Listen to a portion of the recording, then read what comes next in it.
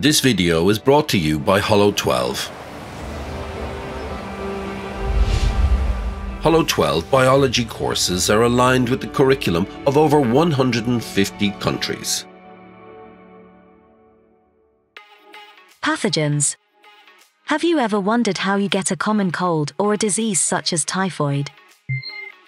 These are tiny microorganisms that are not visible to the naked eye. We call these microorganisms pathogens.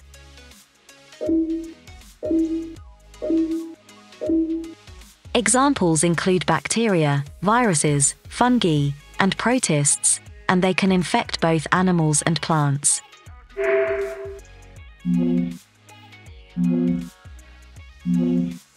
Pathogens can infect us when we consume contaminated water or food, or when we breathe them in, from coughs and sneezes from infected people.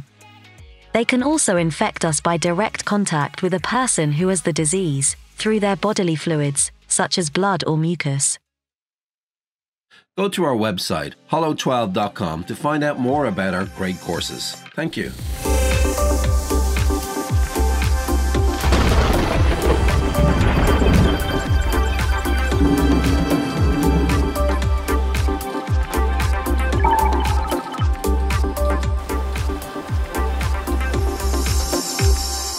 See below for links, and don't forget to subscribe.